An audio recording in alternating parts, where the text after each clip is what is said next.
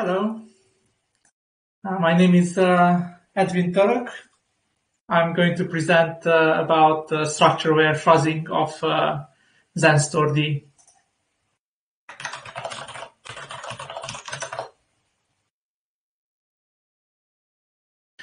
So first of all, what is a xenstore daemon? So for those of you who are familiar with Xen, you of course know the answer to this. But just for everyone's sake, it's a key value store where you have access control and transaction support to manage basically metadata about the VMs that are running. And this metadata is also used as part of the protocol for setting up virtual devices like virtual disks and virtual networks, and it's part of the guest virtual device ABI. So because it's part of an ABI, any modifications that we make to the xenstore daemon must retain compatibility with existing guests. The reason for this is quite simple, because you have operating systems of various versions and age running, and it's usually quite difficult to get customers and users to upgrade their VMs. So you need to support whatever they are currently running. But on the same time, you have to fix bugs and improve the security of the xenstore daemon. There are currently two flavors of the xenstore daemon. You have a C and an OCaml version. In this presentation, I'll focus on the OCaml version, also called xenstore D. Each of these flavors is used in production in large deployments by different organizations. So in my case, the xenstore D would be used by Citrix hypervisor. So the question is, what is the specification of xenstore daemon, right? Because we have lots of guests that are using it. Surely there is a specification. So there is a document in the Xen 3 that documents the existing behavior. It's not necessarily a formal specification, although it tries to describe the behavior in as much detail as feasible.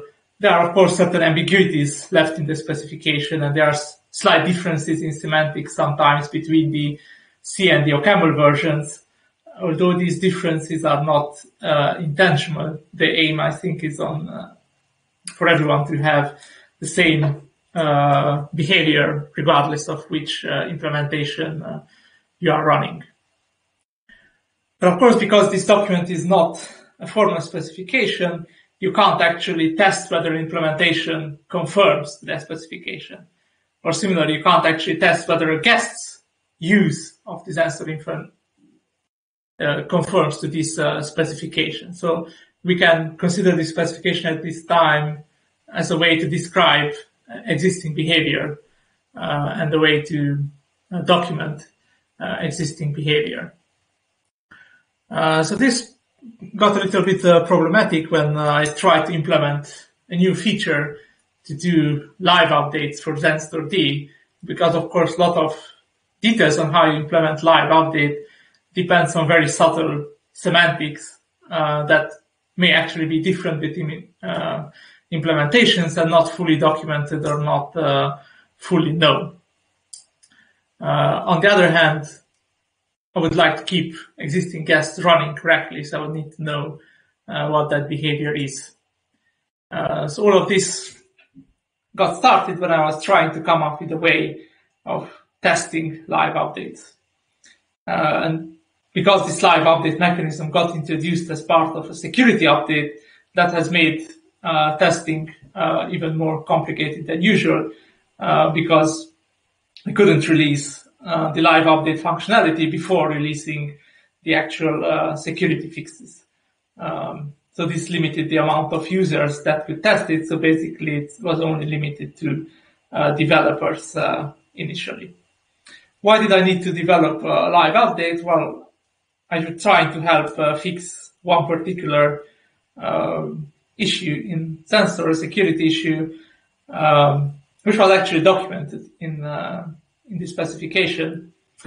And while we are doing that, we realized that we don't have an easy way to deploy this security fix. currently the only way for you to take a security fix in xenstore was that you had to reboot your host, which is not great if you're trying to have long uptime. You can, of course, migrate VMs away and migrate VMs back, but still it's an inconvenience. And Xen itself already supports live patching, so it would be great if other components of Xen also supported live patches. This quickly turned into a rabbit hole, though, because while I was working on XSA 115 and restartability, I kept finding more and more bugs. So I figured I need an automated way of testing and an automated way of finding these bugs. So I think this brings us to the question of what tests exist for xenstore. There is actually a small unit test inside the xenstore tree, and there are a few unit tests in the Mirage repo for xenstore, but they're not quite what you would call a conformance suite for a specification. And we, of course, have a lot of other tests, but they're usually very high level and test the whole system with VMs running on it and exercise the behavior from a user's point of view. But in that case, failures can be a bit tricky to triage and to figure out where the behavior actually went wrong, especially when it comes to transaction semantics, so very subtle semantics and race conditions, or the absence of race conditions, if you're trying to prove the absence of race conditions. So before restartability, having such a test suite wouldn't be useful, but we considered the whole system testing adequate for that purpose at the time. But if you want to do live updates, I wanted to have lower level tests of correct behavior than just system tests. Of course, system tests are still useful because they exercise the whole stack and finds bugs in places you haven't expected.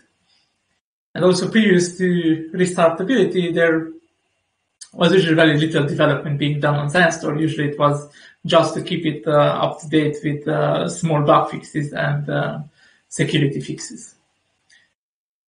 So of course, now writing full unit tests as part of implementing a security fix would be quite a large undertaking. And one compromise between writing small and maintainable code and having a useful unit test is to use fuzzing, right? But not just random fuzzing, but a guided fuzzing, because I want to mostly fuzz the correct behavior in this case. The intention is not to find packets that cause errors in xenstore, because most of those packets would get rejected very early on. And at least xenstore is written in a memory safe language. So in that case, exploits of this kind with invalid packets are less problematic. But I'm very interested in functional tests and functional fuzzing. So the question is, what do you provide to a fuzzer? Usually the fuzzer looks for crashes, right? So, or bad behavior. So how would you fuzz functional scenarios? So the classic fuzzing is well known. There are tools like American Fuzzy Lab that are widely used. They generate data. You can run it in parallel. The main question is, does the application crash? Does the application exit in a bad way? But this is less relevant for xenstore testing. And we got testing property testing. Some of you may be aware about Quickcheck, a Haskell framework for testing properties, which has inspired similar mechanisms in other languages, including in OCaml and Python and C. You basically have some Boolean properties that describe the behavior that you want at a very high level, and then you generate random inputs and you check whether those properties still hold. And this sounds very attractive for the kind of testing I wanted to do in xenstore, because I basically had a very high level property. I wanted to know whether a live update was behaving correctly. And if live update behaves correctly, the property would be that the guest cannot observe that live update has happened, or it cannot observe a difference in semantics. The semantics after live update should be the same as before live update. Now, classic property testing is typically single-threaded, and it's quite slow to find bugs beyond a certain limit. It's very good for interactive development and quickly finding some low-hanging fruit. But if you want to find lots of bugs and use as many computer resources as you have available to find those bugs, that is a bit more difficult to use. Luckily, we can combine these two approaches, and there are actually frameworks available that combine these two approaches. I've seen this referred to as structure-aware fuzzing, because basically you take a random number generator, for example, from AFL, but instead of feeding it directly into your program as packets, you use that random number to generate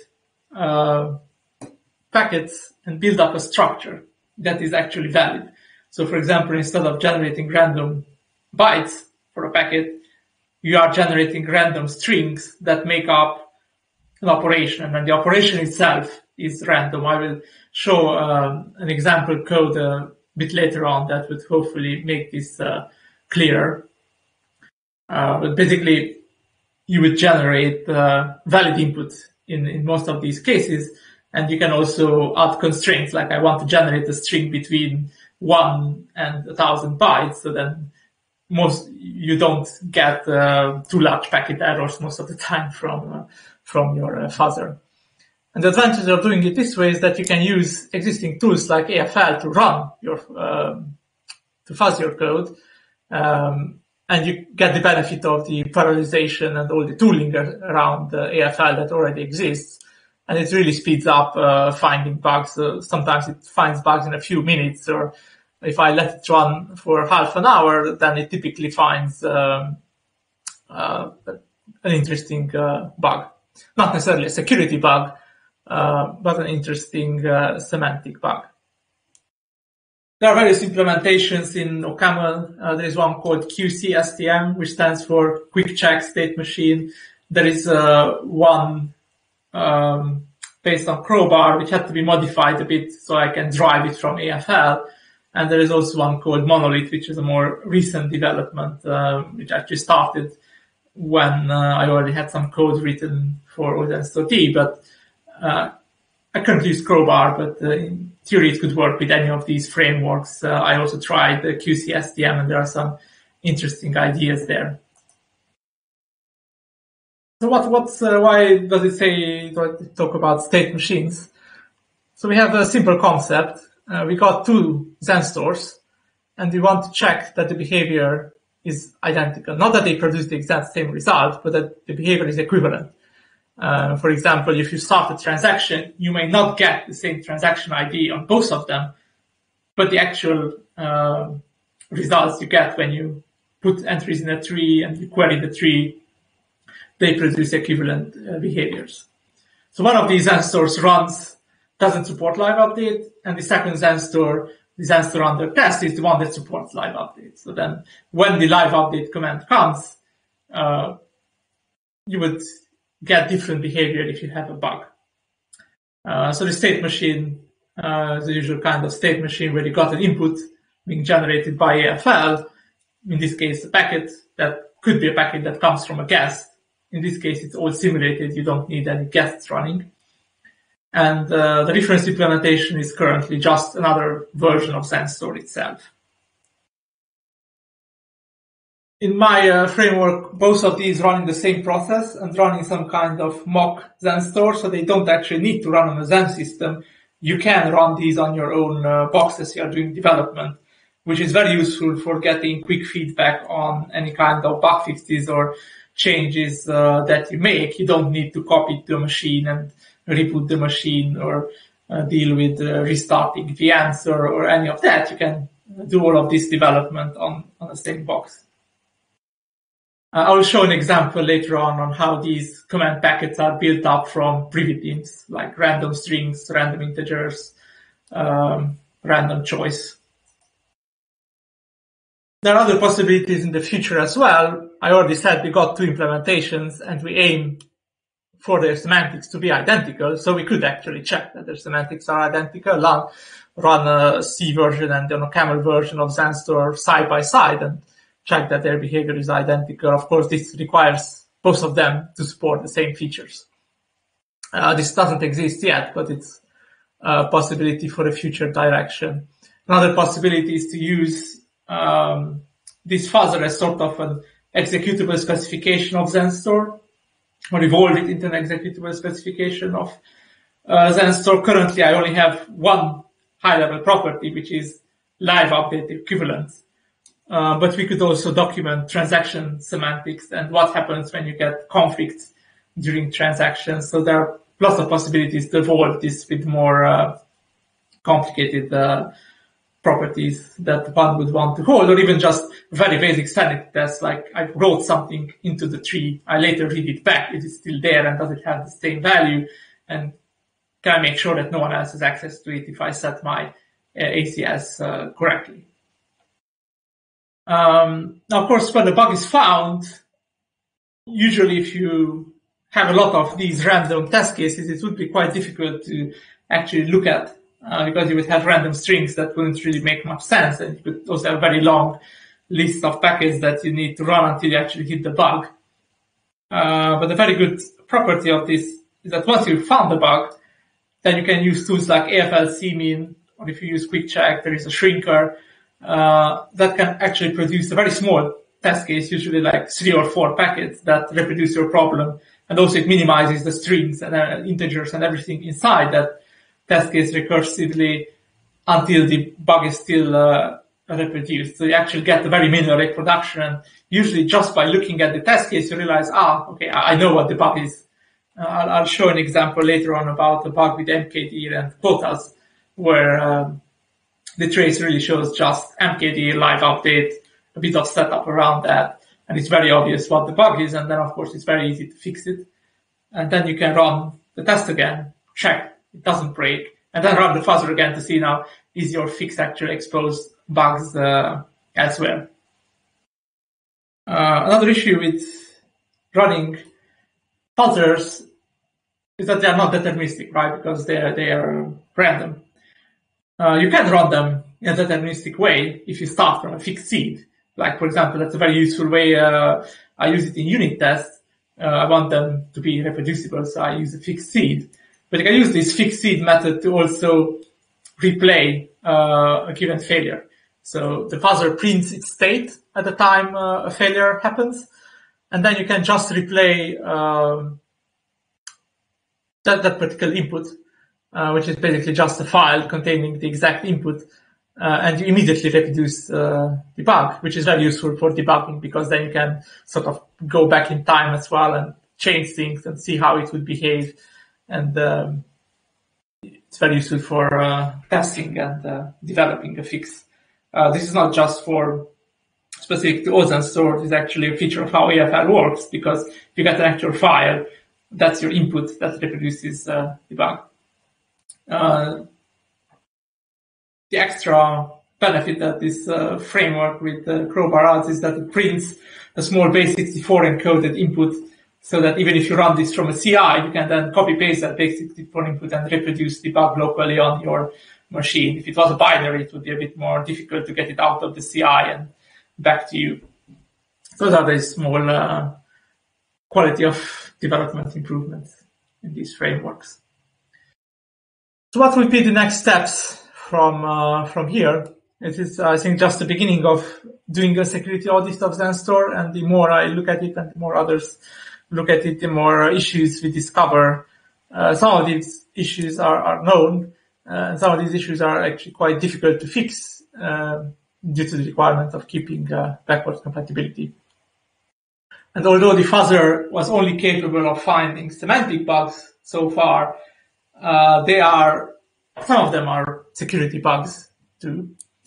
The quota is actually different after live update. Is one of the bugs that was found when I replayed the tree after a live update, and as opposed to building it up step by step by adding and deleting nodes, I ended up with different quota. Now in this case, the quota was actually larger than it's taken up more quota than it was supposed to, so it was not a security bug. If it was the other way around, it would have been a security bug because then you could bypass quotas using these kinds of bugs. There are also sometimes security bugs being discovered when I'm looking at the output of the fuzzer, just because I read the surrounding code and I realize that there's something missing there, like it was the case with the permission checks on the root node. The root node was special case in xenstore, and so that was actually quite obvious when you looked at it that there was no security check done on the root node.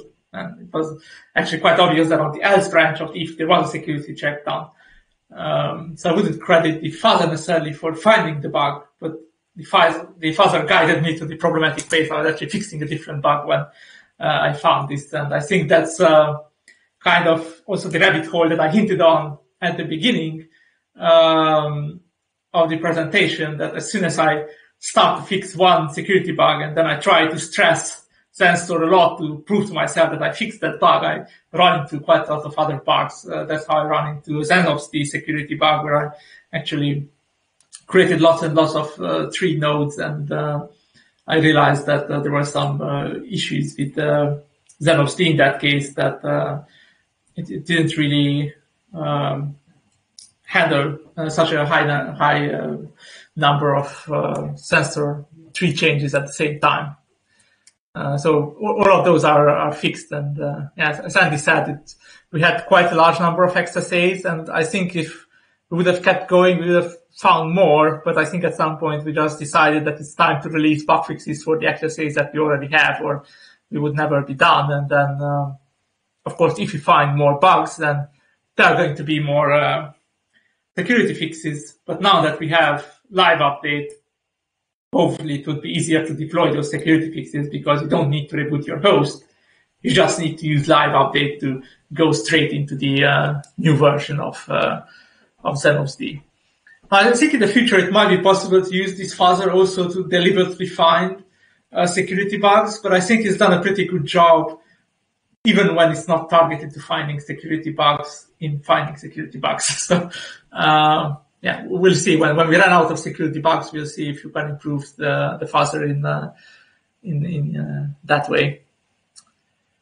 We could, of course, also like to use this to check transaction semantics, which is actually quite a complicated topic. There's actually also a paper written about the way xenstore solved this particular problem and tries to avoid transactions. And there has been several changes since that paper was written to improve speed and to reduce the amount of conflicts you have.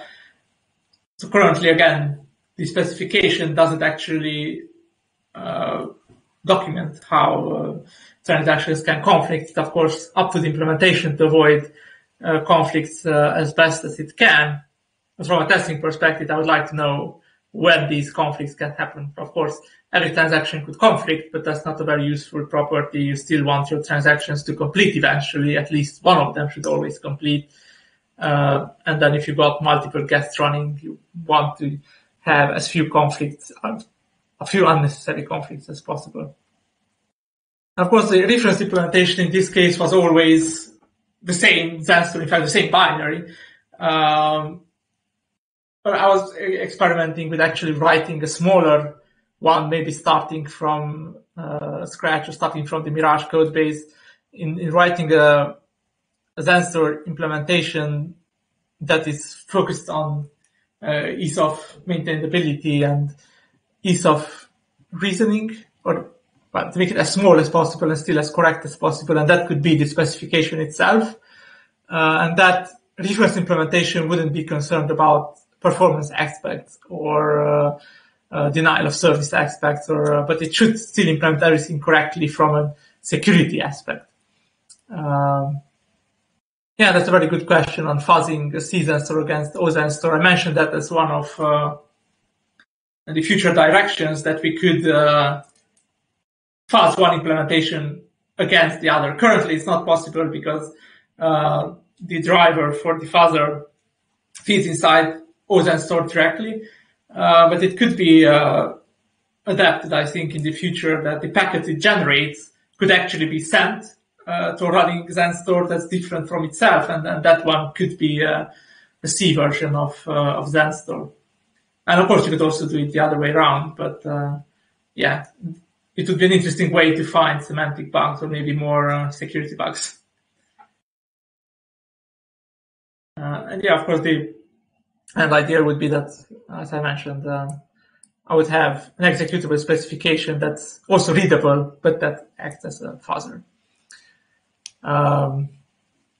About the version of xenstore, I only have experience with the OCaml version of xenstore, so of course it depends who you ask. I think I'm biased to saying which one to use. So obviously I'm going to say it's the xenstore one because that's the one that we support in Citrix hypervisor. But they each have their own benefits. So I think you would have to do your own testing and see which one has the features that you require. Of course, I could mention a few features of xenstore that I would choose it, and the developers of xenstore could probably mention a few of their own. I think one thing that would be beneficial for choosing xenstore would be because it's written in a memory-safe language, and then you don't have bugs like use after free or crashes due to processing invalid data, which avoids some of the vulnerabilities.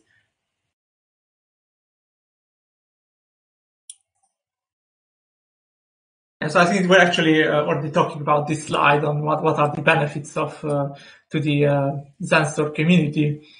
All this work that I described here is available on XenDevel. Once we do a bit more testing, it's going to be committed to the xenstore tree as well.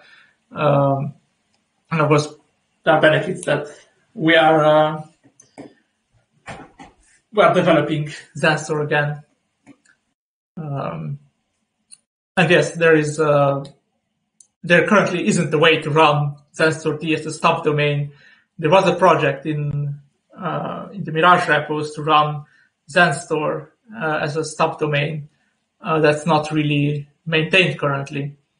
But yeah, potentially the subdomain could also have two variants. It currently only has one variant.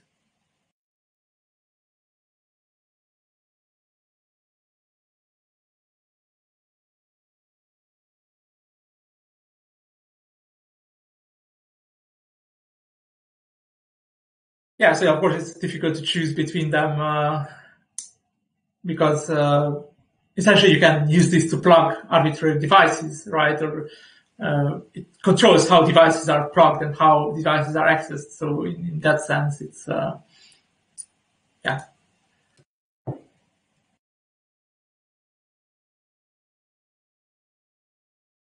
I think to be fair, you would have to do your own test and see with the load that you typically have, which of these two implementations is better suited for your use case.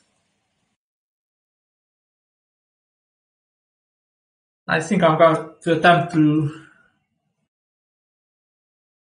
do some screen sharing and show you some examples, and then we can come back to, I think we only have like 2 minutes left, so maybe maybe we don't actually have time to do the demo. So I'll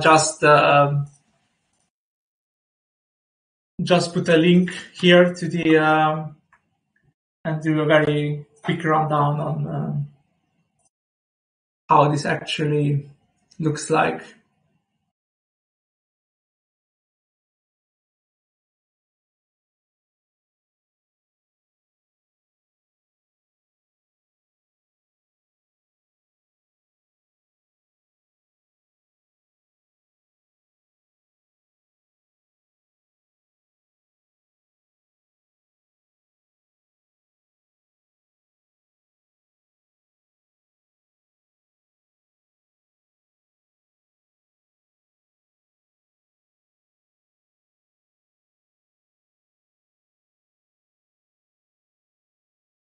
And yeah, some of the security fixes have been around limiting memory usage. I think the OM killer should be adjusted a bit so it prefers xenstore last, but sometimes it does tend to. But of course, if you have a memory leak, that's not going to help you because eventually we'll run out of memory. I think we're nearly out of time though, so if we have any more questions, then we should discuss it on the chat. Thanks for the opportunity to have the presentation.